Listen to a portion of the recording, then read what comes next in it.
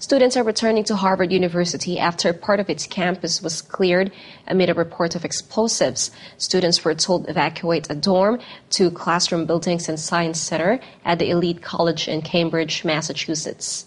All have now been reopened after the university said no explosives had been found. Final exams, which had been underway at the elite college, were cancelled in the affected buildings. Harvard said earlier in a statement, the Harvard University Police Department this morning received an unconfirmed report that explosives may have been placed in 4 buildings on campus, the Science Center, Thayer, Sever, and Emerson Halls.